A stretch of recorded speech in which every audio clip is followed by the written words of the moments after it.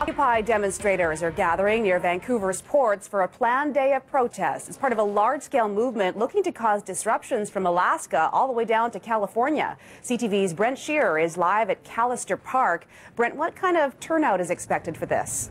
Well, Carrie, the protesters are just starting to gather. You can see behind me there about 20 or so are here now, and they've just started to arrive here within the last few minutes. The plan is for them to muster here and then march down to the port. It's about a 10-15 minute walk and blockade the entrance to the port. This was the scene earlier this morning when protesters blocked an entrance to the port at Hastings and Clark. They were there for about an hour and then moved on trying to block another entrance, but they were not successful. These tactics they're using here do not have the support of BC's labor movement. Support this tactic. We thought it was putting the pressure on the wrong people.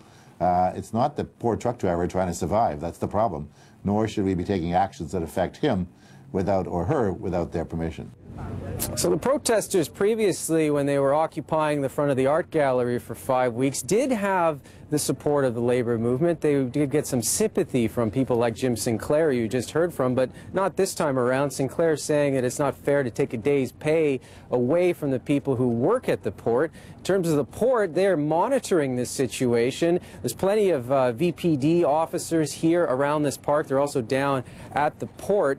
The port says basically they're going to continue business as usual, and if there are more disruptions, something similar to what we saw this morning there, they're looking at all their options, and that does include legal action. But as you can see behind me, there's another gentleman who's just stopped by. The signs are out here, but probably not the kind of turnout so far that they anticipated. About 200 people met over the weekend to discuss the future of Occupy, and it looks to me maybe 30 people there now, so it remains to be seen, but in the next hour we'll have a little bit better idea when these people start moving from here down to the port, and we'll see what happens. We'll stay with it, Carrie. Yeah, we'll keep an eye on it. Thanks for that, Brent.